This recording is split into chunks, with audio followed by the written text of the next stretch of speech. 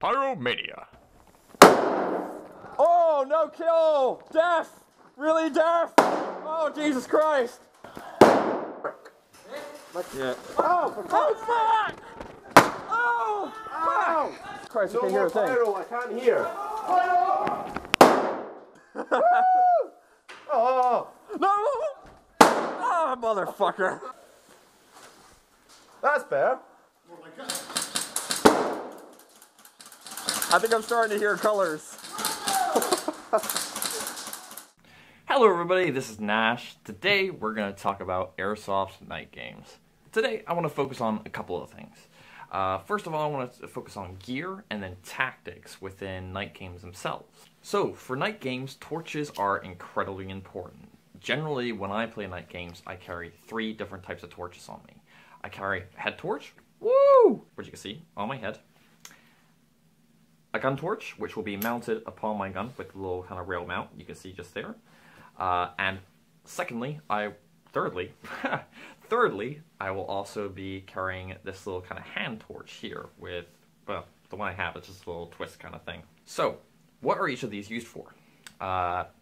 First of all, we'll have the head torch. The head torch is not really used while you're playing. This is kind of more as a navigational tool. When you're traveling in between games, you're probably going to have some sort of bit of navigation. Yes, you could use a hand torch if you wanted to, but the head torch is generally a lot easier, especially if you're playing around with your gear. Because if I am, for example, getting my gear in and out of a car, or if I am trying to organize my kit, or see what I'm doing when I'm trying to do maintenance on a gun, I want both my hands free, and that's where a head torch is really, really, really valuable. The gun torch is kind of an obvious one. A lot of people use these during day games anyway to try and blind players. In Airsoft Night Games is used for exactly the same kind of principle. You have the quick opportunity where they are blind and they have lost their night vision, and their eyes are trying to adjust to your light being shown in their face. However, after a few seconds, maybe 5 or so, they'll quickly realize where exactly you are because of your torch and start taking pot shots at you. That introduces the problem with torches in the first place. A torch, say on a gun or on my head like that, could give away your position very, very, very easily. And for anybody who is hidden and not using a torch, it presents a very, very good target for them, and they will shoot the crap out of you. Your gun torch, you're going to want a rail mount, just like that there. You're also going to want either a touch-sensitive trigger, don't know what they're called, or you can have a little push button like this thing here, and that will actually turn torch on and off. So we have the handheld torch. Now you may think this is a little bit silly to have in the first place, because if I've got a head torch and a gun torch, why do I need a third one? It seems a bit silly. Well, it's not, realistically. So a lot of problems that airsofters have during night games is that when their torch is on, they will find that they get shot at. You can use this to your advantage, and a hand torch helps you out with this. You want to put this down in a position where you want to draw the enemy's attention. Typically, if you are defending against us for a room, for example, put it in a corner where an enemy might suspect that you are, and then actually be somewhere else. This can draw their attention to the torch, looking for you, and then you actually can take them down from another position. Very, very good tactic. Another thing which is really good to use a hand torch for is if you are, for example, in a room and you put down the torch in front of you, it will make it very, very hard for an enemy to see whatever is beyond the torch, because they will be partially blinded by it, and allow you a very, very good view, obviously, of whatever your torch is shining on. The torches aside, let's talk camo. Now, a lot of people go into night games with the assumption that black clothing is the best thing they could ever wear. They're going to blend in with the shadows and they won't be seen at all. No, completely wrong. Once people's night vision adjusts to the darkness, you will stand out like a sore thumb. You've got to think it not as, I'm wearing the darkest clothing, therefore I'm invisible, but I have the lowest contrast, therefore I'm invisible. Now, this sort of clothing here, just the standard airsoft stuff I will wear to a night game as well, because it blends in with a building I'm against, it blends in with if I'm against grass, it's fine. If you are wearing all black, you will not blend in with your environment. This rule holds in day airsoft, and it also holds in night airsoft as well. I mentioned a couple of times night vision. Well, you might be thinking about that little kind of green screen thing you classically see where people can see in the dark. That's not what I'm talking about night vision. That's something completely separate and not what a lot of airsofters can afford. Night vision, I mean, is when you have all your lights off and your eyes will slowly adjust to the darkness. Usually this takes around about 5 to 10 minutes to happen, but then you will get a much better view of what's going on around you. If you've got a little bit of background light, for example, if you're near a city, or if you have the moon shining, this will help you out even more. Night vision can be ruined, however, with torches. You've got to be very, very careful about your light discipline.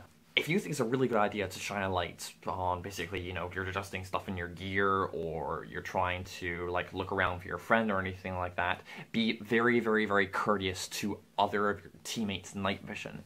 Because if you ruin their night vision, then that is them at a severe disadvantage for them spotting a potential enemy player. Make sure if you're using your light, there is a proper use for it, and you're not trying to hamper your teammates' night vision as well. Next thing I want to talk about is tracer units. What they look like is little kind of suppressors like this. Now, these are really, really cool pieces of kit. What happens is you will buy tracer BBs, which you can then load into your gun, and you will attach the tracer unit to the end of your gun. This little switch will turn on the tracer unit. Don't keep it on all the time or you'll waste your battery. Then, when you send a BB through the tracer unit, you will have a little flash go off inside the tracer unit, and that will light up the BB so that it's now glowing in the dark. This will allow you to see exactly where your BBs are going, and it's extremely useful in the dark. I would definitely buy one, but the one thing you gotta make sure is that they also give away your position, so you have to be very, very careful with that. Generally, when you're firing at an enemy, you have to be aware that as you're firing, you will have a slight flash going off from the end of your tracer unit. And if the enemy is being aware at all, they'll be able to see your approximate position.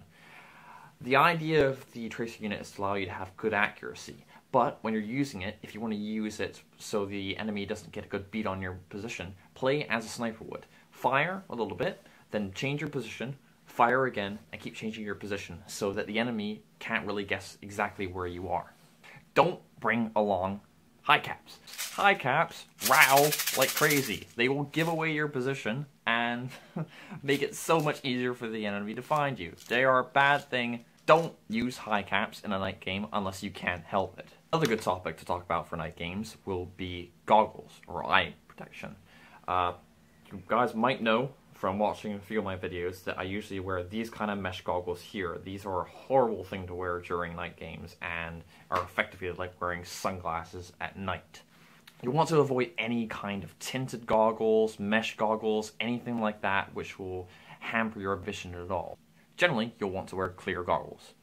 What you can also wear, however, are yellow goggles like these. Yellow goggles, if you don't know, enhance your vision and allow you to see a lot better contrast when you're playing.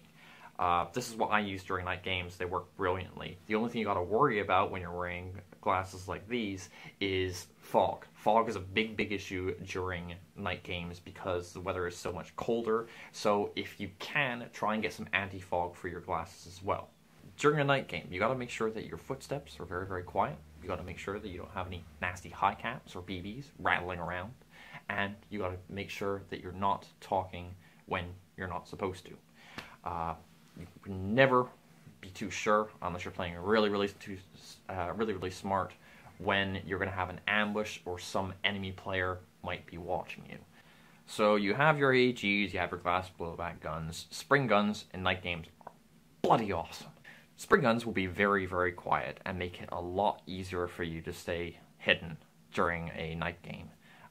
They're amazing, amazing for ambushes. I highly recommend bringing along one if you can. Especially sniper rifles, they're amazing as long as you can make out exactly where your target is. That's it for my night game tips and tricks video. If you enjoyed the video, don't forget to give it a like, and if you have any questions that you want to ask me, or if you have any comments that you want to add to the video, please leave a comment in the comment section below, and I'll see you guys next time.